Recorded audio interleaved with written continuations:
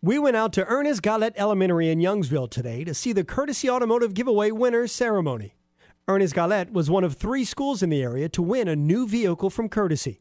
The other winners were Johnston Hopkins in New Iberia and St. Martinville Senior High. The children of Ernest Gallet read poems and sang songs during the ceremony that was attended by representatives from Courtesy Automotive, as well as city parish council members, school board members, and the superintendent. Thanks to Courtesy for supporting local schools, and congratulations to all the winners.